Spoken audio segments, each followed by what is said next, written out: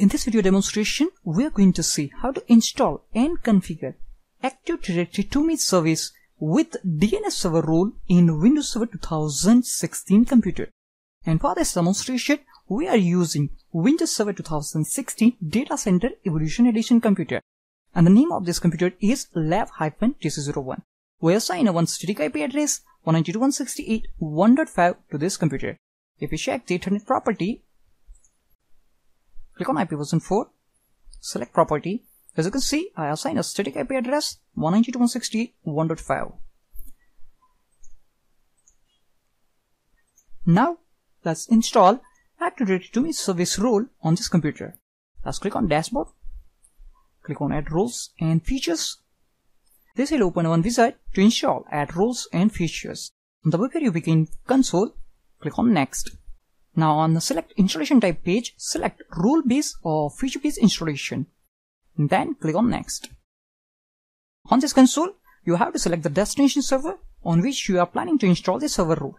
In our case, we are planning to install Active Directory 2 service role on local server. That's why I'm going to select the local server, and that is lab-tc01. Let's click on Next. Now on this console, we have to select the server role, and for this demonstration, we are going to install Active Directory 2 service. So let's select Active Directory 2 service. Once you select Active Directory 2 service, there will be a one pop-up asking for adding additional features that are required by Active Directory 2 service. It will also ask you to include management tools if applicable. If you don't want to install management tools, you can remove the checkbox. Let's click on Add Features. Now let's click on Next. We do not need any additional features. Just leave it to default and then click on Next. Now here we have a brief overview information about Active Directory 2 service. Read it carefully and then click on Next. Now click on Install to start the installation process. The Active Directory 2 service installation process will take some time to complete. Once the process completes, you can start the wizard to promote this server as a domain controller. So as you can see, installation succeeded on our computer. Let's click on Promote this server to a domain controller to start Active Directory 2 service configuration wizard. Now here we have a total 3 options. The first one, to add a domain controller to an existing domain. If you want to promote this server to a domain controller into existing domain, that time you have to select the first box. If you want to deploy a tree domain or child domain, that time you have to select the second box. If you want to deploy a new domain in a new forest, that time you have to select the third box. Now for this demonstration, we're going to create a new Active Directory forest and we want to deploy domain controller in a new domain. That's why I'm going to select the third box. Now here you have to specify the name of your root domain. In our case, I'm going to specify mprtv.lab. And then let's click on Next. Now here we have options to select forest and domain functional level. We are creating a new domain in a new forest. That's why we are going to select the maximum forest and domain functional available in Windows Server 2016. So select Windows Server Technical Preview and select domain function level Windows Server Technical Preview as well. Now here we have options for domain controller capabilities. Now if you want to install DNS server role as well, that time you have to select the checkbox, and the first domain controller is always global catalog. That's why we cannot uncheck this checkbox. Now here we have to specify the directory service restore more password. Let's specify the password and then click on Next. Click on Next on DNS options page. Active Directory 2 service configuration will automatically verify the domain NetBIOS name. If you want to change, if it is necessary, you can change it from here. We are happy with the default name, and that's why I'm going to click on Next. Now on this console, we can select the path of Active Directory database, Active Directory log files, and sysvol folder. If you want to store Active Directory database, log files, and sysvol folder other than system drive, that time you can change this location. But for this demonstration, we will select the default location. Let's click on Next to continue. Now on the screen, you can review your selection. Like we have selected the name of our domain, and that is mprtv.lab. We select a forest and domain function level, that is Windows Server Technical Preview, and we are installing DNS server role as well. And this server is also going to be a global catalog server. This is the location of our Active Directory database, log files, and sysvol folder. You can also export these settings as a PowerShell script to automate installation. but in this demonstration, we are not going to see that. Let's click on Next to continue. Now on this screen, Active Directory Domain Service Configuration Wizard is going to check the prerequisites check. Now as you can see, all prerequisites check passed successfully. Now we can start the installation. So let's click on Install to start the installation process. Once Active Directory Domain Service Configuration Wizard completes the installation process, after that your server will reboot automatically once. So after restart, let's again log into our Windows Server 2016 computer. Let's use Controller to delete to sign in. Now this time, you can see here we have our domain name /administrator because this server is now promoted as domain controller. Let's specify the password and then hit Enter key. Now once you log into your Windows Server 2016 computer, let's click on Start button. Let's click on Administrator Tools. Now under Administrator Tools, you can see we have Active Directory Management snapping shortcuts are here. Let's open Active Directory Users and Computers console. Now from this console, you can manage your Active Directory users, groups, and computers account. Let's expand our domain name, and that is mprtv.lab. Let's click on Domain Controllers Container.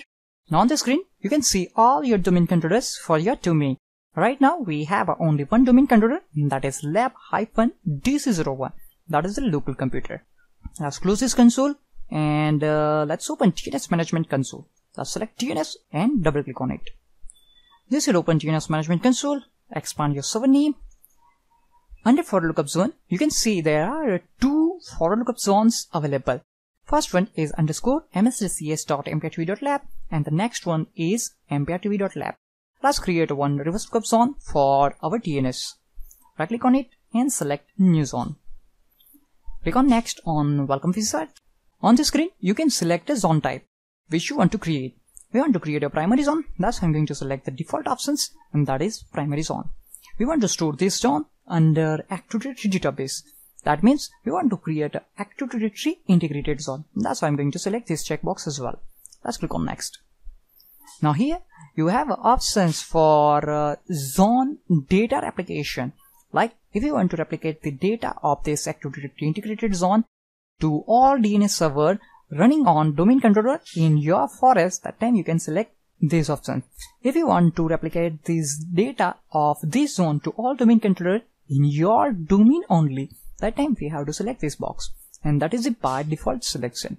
We don't want to change anything on this console. Let's click on Next.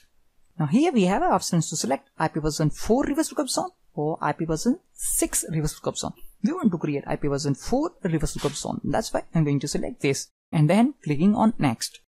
Now on the screen, under Network ID, you just have to specify the first 3 octet of your IP address. In our case, that is 192.168.1.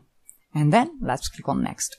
Now on the screen, we can select a type of dynamic update which we want to use for this new zone.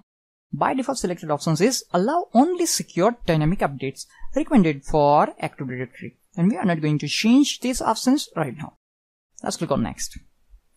Let's click on Finish to create a new zone. Now we have a one reverse lookup zone for our DNS server. Now let's add a pointer record for our domain controller. Now as you can see, here we have a host record for our domain controller, and that is lab-dc01. That means this record is pointing the FQDN lab-dc01.mprtv.lab to IP address 192.168.1.5. You can update the associated pointer from selecting this, but you want to create a manual pointer record. That's why I'm going to right click on it and select pointer. Click on Browse. Double click on lab-dc01. Double click on forward lookup zone. Double click on your DNS zone name, that is mprtv.lab in our case. And from this, let's select lab-dc01. The pointer record 192.168.1.5 IP address is pointing to hostname lab-dc01.mprtv.lab. Let's click on OK. OK, and now let's close the DNS Management Console. Now let's open. Click on Change Adapter Settings. Right click on your NIC. Select Property. Select IP version 4 and click on Properties. Now as you can see, the preferred DNS server address is now 127.0.0.1. That is the loopback address of this computer. We want to change it to 192.168.1.5 because we install and configure DNS server role on this computer as well. So we are appointing this computer to use local DNS server. Let's click on OK. Let's click on close to close this console. And let's close network connection console and network and sharing center console as well. So in this way, we can install and configure Active Directory domain service and DNS server role in Windows Server 2016. The procedure to install and configure DNS server role in Windows Server 2016 is similar to earlier version of Windows Server like Windows Server 2012 or 2012 R2. That's it for this video demonstration. Thank you for watching this video.